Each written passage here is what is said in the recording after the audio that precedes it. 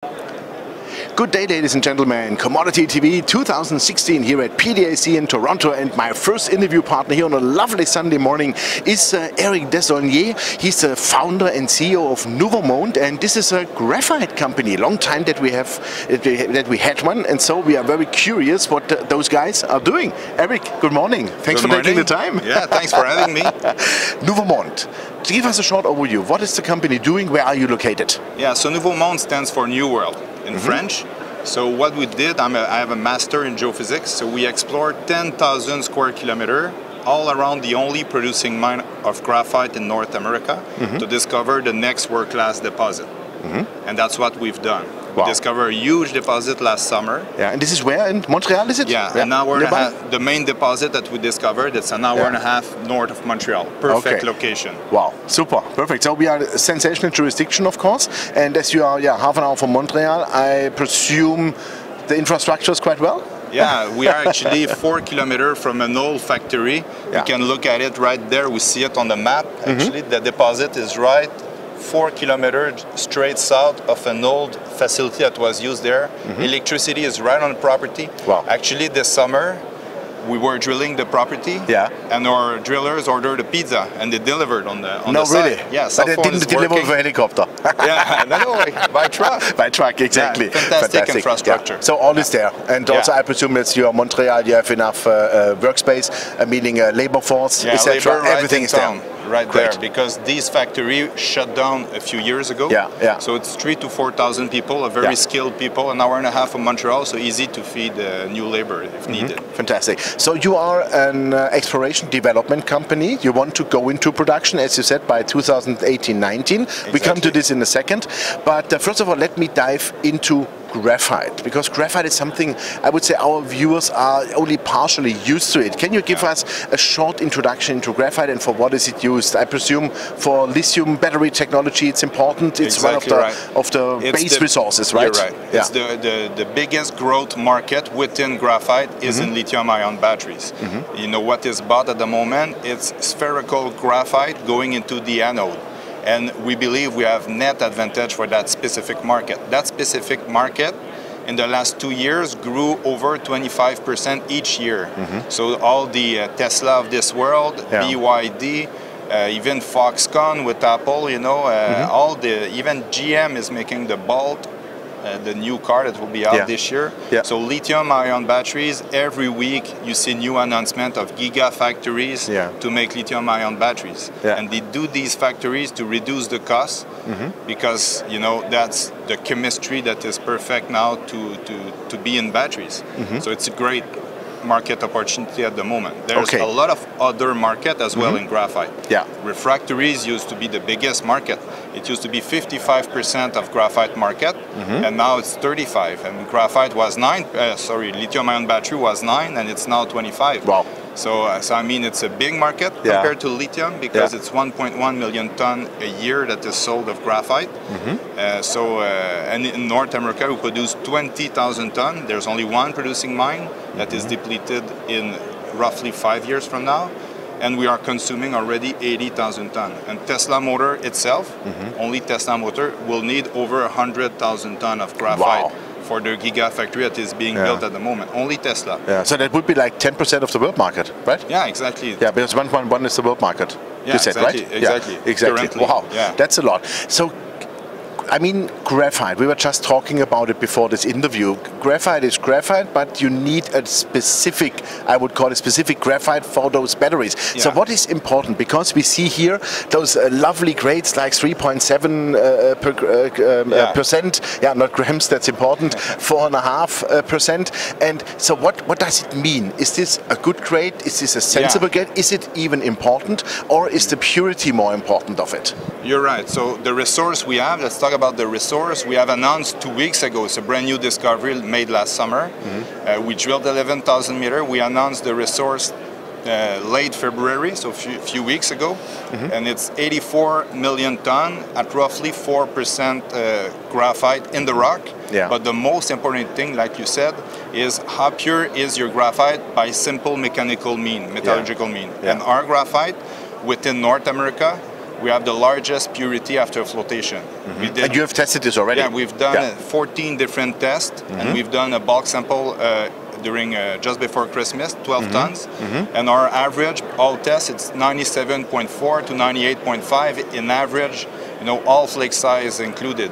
And the flake size, so that means a premium price. And that means as well that it's cheaper for us to go to 99.9 to go in lithium-ion batteries. That's a very important parameter to make an economical operation. And second things, it's the flake size distribution. Large and jumbo flakes is between 50 and 60% of our production at the moment. So that's very, very important as well. Of your future production, of course, then. Sorry, future production. So in all our tests, it's between 50 and 60% of large and jumbo flakes, which make it another premium price. So it's a great resource. So it's not only about the grade in the rock, it's about how easily you can make a finished product of high quality. Yeah, which will use by industry standards then. Exactly. Yeah, so okay. If you would compare, let's say, your size of the flakes, the jumbo flakes, to your, let's call it competitors or to the peer group, and your purity to the peer group, where would we end up? Well, we've made a comparison because our market is really North America, because Tesla openly said, and other lithium-ion manufacturers as well, that they want to source locally in the lowest environmental footprint companies and lowest cost possible. So we compare to North American deposit, and us, the peer average is roughly 93%, and the median is 93.5 for purity. We are at 97.4 to 98.5. So compare our peers, we are very higher, and the flake size peer average is roughly 25 to 30%, and we are 60 to 50 to 60%. So we believe that our resource, by the way, that is all in the 0 to 100 meter only. So it's open pittable? It's open pit, and the strip ratio will be fantastic. We are doing at the moment, you know, which pit will do first, because obviously we have too much resource for, you know, we have enough to do everything, for 60 years now. So we need to choose which one will start mining first, and that's what we're doing now. Great. Okay. Do you have already a little bit of an idea what it might cost to go into production? I know you have not yet done all the feasibility studies and that stuff, but do we talk about the 50 millions, the 500 millions, the billion? Just to give an idea to our viewers. Just looking at our peers who did some feasibility study, we are, you know, what I expect, you know, I will give you a rough estimate. It's between 60 and 100 million to go into production. We have an existing facility nearby. We are making the trade-offs today at the moment to see how much we will save. You know, so between 60 and 100 million, and we are raising this spring, at the end of the spring, roughly 5 million US to be able to deliver a bankable feasibility study, and I'll make all the environmental study and apply for a mining permit. Okay, super. You started to talk about money already, so I can talk now also about money. That's important. You raise 5 million. What is by now in the bank? In the bank, we have roughly 800,000 at the moment. So that's enough to reach the milestone, which is delivering a preliminary economic assessment in June. So we are not full rich, but we are very cash sensitive.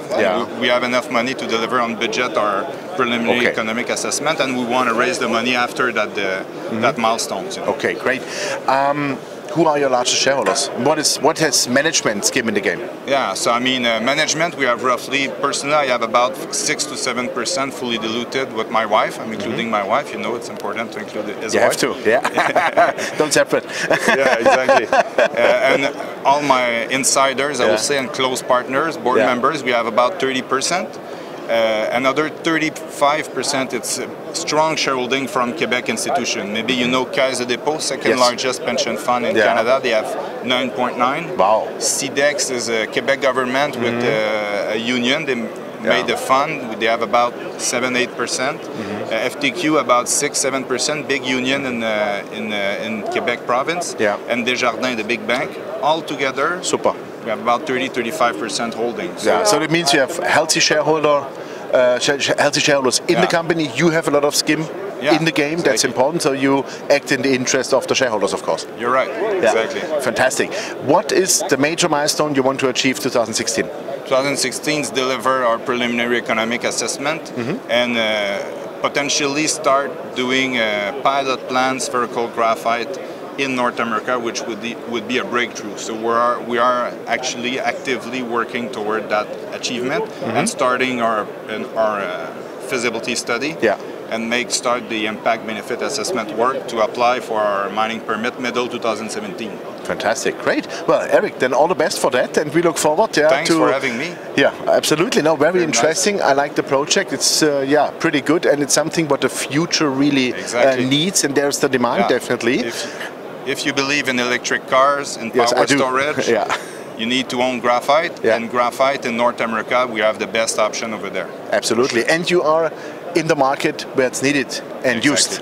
You're right. So that helps a lot. Great. Eric, thank you very much for that. Thank you. Thank you.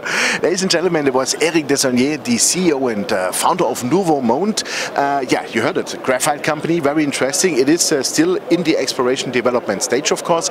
To go into production, it will need roughly $60 to $100 million, but I think this is absolutely makeable in those markets. And especially when we talk about graphite and the product Eric's company can sell in the future, this is needed of the Teslas in the world, of the Fords and the General Motors with the e-mobility in the world we have. So the demand is there, it's growing, and I found it very interesting what he said. Even Tesla's super factory or gigafactory, whatever they call it, is 120,000 tons per annum on a 1.1 million ton world market. So expect more demand, and I'm pretty sure they will do a great job. So we keep you posted. Thanks, and bye-bye from Toronto.